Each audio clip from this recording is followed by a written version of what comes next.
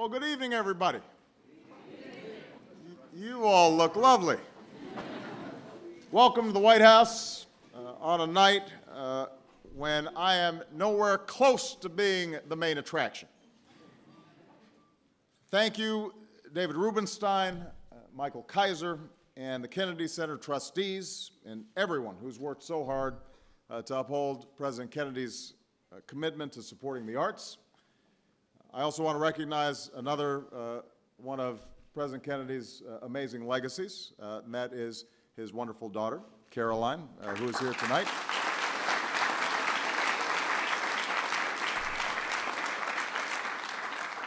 None of this would be possible without the co-chairs of the President's Committee on the Arts and the Humanities, George Stevens. Where's George? Here he is. And his son, Michael. Where did Michael go? There he is, who have produced the Kennedy Center Honors. They have produced the Kennedy Center Honors for 35 years now. Tonight, we continue a tradition here at the White House by honoring some extraordinary people who've no business being on the same stage together. We've got Buddy Guy sitting next to Dustin Hoffman.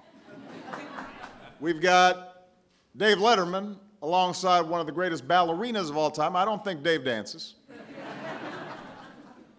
All three living members of Led Zeppelin in one place.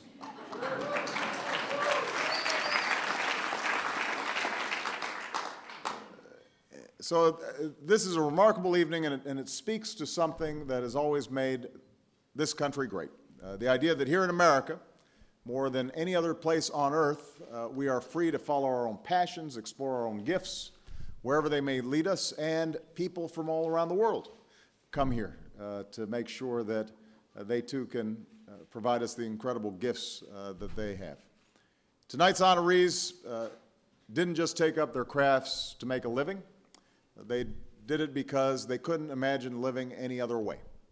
And that passion took each of them from humble beginnings to the pinnacle of their profession. And tonight, in the People's House, we have a chance to say thank you. And growing up as the son of a sharecropper in Louisiana, Buddy Guy made his first guitar out of wires from a window screen.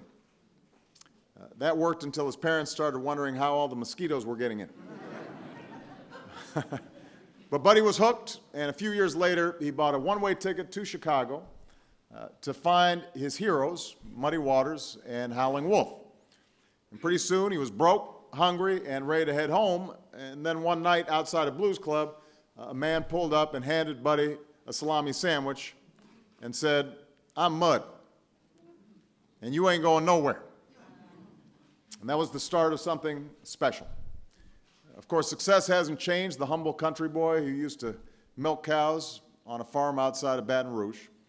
Buddy tells a story about his son Greg wanting to learn to play the guitar like Prince. Buddy told him he'd better learn some Jimi Hendrix first. And it was only after watching a TV special on Hendrix that Greg found out Jimmy had borrowed some licks from his dad. So Greg said, "I didn't know you could play like that." And Buddy said, "You never asked." Today, Buddy is still going strong, one of the last guardians of the great American blues. And on a personal note, I will never forget Buddy playing Sweet Home Chicago in this very room back in February, and him and a few others forcing me to sing along, which was just okay. There aren't too many people who can get me to sing, but Buddy was one of them, and so we are so glad that we can honor him tonight. Congratulations, Buddy Guy.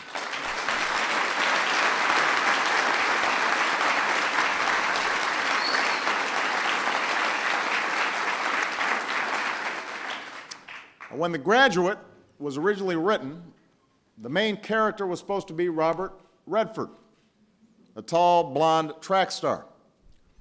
And when Dustin Hoffman auditioned for the part, a crew member handed him a subway token on his way out saying, "Here, kid, you're going to need this."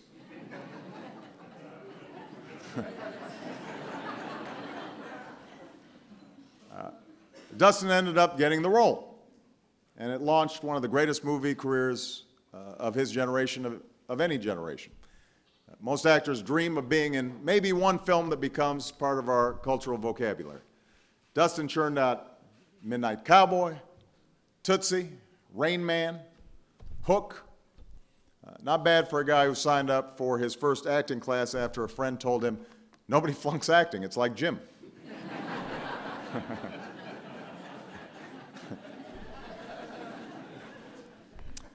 Still, I imagine one secret to his success is his inability to see himself as anything but an underdog. Even after The Graduate became a runaway success, Dustin says, "I really believed that was a fluke, and I refused to believe I had arrived. And in a way, I've been hanging on by my fingertips for the entire ride." Well, Dustin, you'll be glad to know that this award was not supposed to go to Robert Redford. He's already got one. So tonight we honor Dustin Hoffman, an actor who's finally arrived. He's made it. He's made it.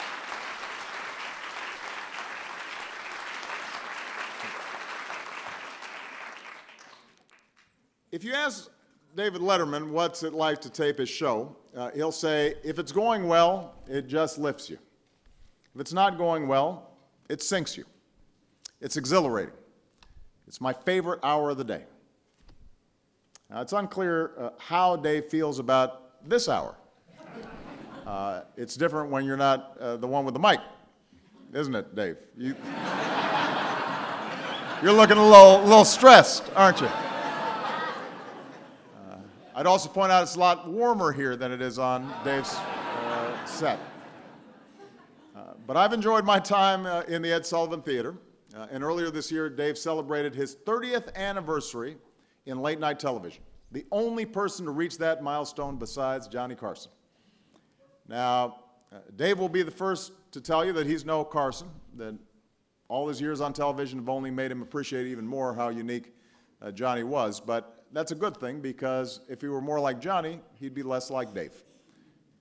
After all, it was Dave who got his start as an Indianapolis weatherman, once reporting that the city was being pelted by hail the size of canned hams.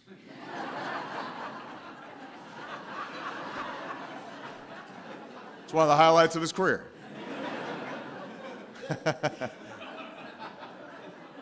It was Dave who strapped a camera to a monkey, worked a Taco Bell drive-thru, told Lady Gaga that when he was her age, he had a paper route.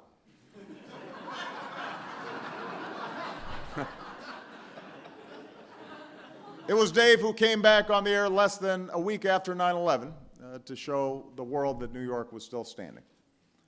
So tonight,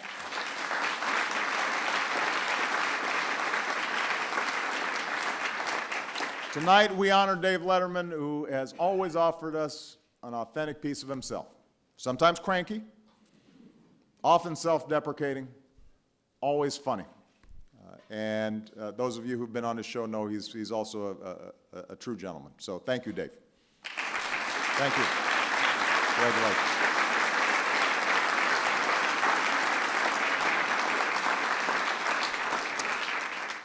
When Natalia Makarova defected from the Soviet Union in 1970, she made headlines around the globe. But back home, her name was excised from textbooks, her photo expunged from the walls of her school, and for the next 18 years, her countrymen were forced to rely on underground channels to follow the rise of one of the most accomplished ballerinas in the world. But no one can erase what takes hold of the heart. And in 1989, when the Iron Curtain opened, the Russian people welcomed her back with open arms. Over 2,000 people packed the Kirov Theater, where she had trained as a young girl. Another 20 people crammed in with the orchestra, all to watch a dancer who never thought she'd be back. It was a fitting end to a career that began when 13-year-old Natalia, completely double-jointed and possessed of an incredible gift for musicality and movement, told her parents she did not want to be an engineer, thank you. She wanted to dance. After hanging up her shoes, Natalia moved to Broadway, where she won a Tony Award, and she remains as humble as ever, once saying, "I'm never proud of what I've done. Sometimes I'm not ashamed." So thank you, Natalia, for the understatement of the century. And thank you for sharing your talents with all of us. Congratulations.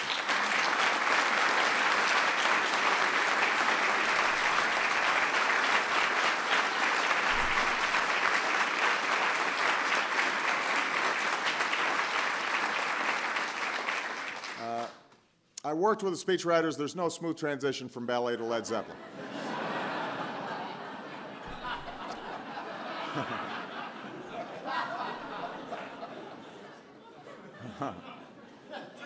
You know, we're trying to work the Stairway to Heaven metaphor, and it didn't work. So when Jimmy Page, Robert Plant, John Paul Jones, and John Bonham burst on the musical scene in the late 1960s, the world never saw it coming. There was this singer with a mane like a lion, a voice like a banshee, a guitar prodigy who left people's jaws on the floor, a versatile bassist who was equally at home on the keyboards, a drummer who played like his life depended on him. And when the Brits initially kept their distance, Led Zeppelin grabbed America from the opening chord. We were ready for what Jimmy called songs with a lot of light and shade. It's been said that a generation of young people survived teenage angst with a pair of headphones and a Zeppelin album. And a generation of parents wondered what all that noise was about. But even now, 32 years after John Bonham's passing, and we all, I think, appreciate the fact that the Zeppelin legacy lives on. The last time the band performed together in 2007, perhaps the last time ever, but we don't know, more than 20 million fans from around the world applied for tickets. And what they saw was vintage Zeppelin. No frills, no theatrics, just a few guys who can still make the ladies weak at the knees and huddled together following the music. Of course, these guys also redefined the rock and roll lifestyle. We do not have video of this, but there was some hotel rooms trashed and mayhem all around. So it's fitting that we're doing this in a room with windows that are about 3 inches thick. And Secret Service all around. So guys, just settle down. These paintings are valuable.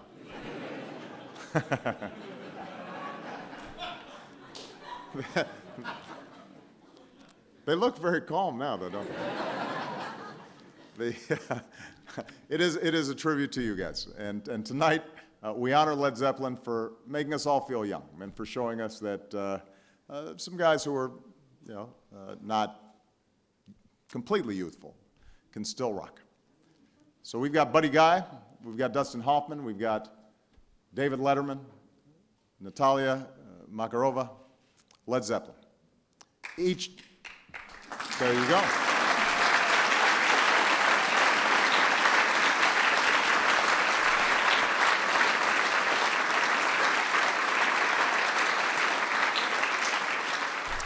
Each of us can remember a moment when the people on this stage touched our lives. Maybe they didn't lead us to become performers ourselves, but maybe they inspired us to see things in a new way, to hear things differently, to discover something within us, or to appreciate how much beauty there is in the world. It's that unique power that makes the arts so important.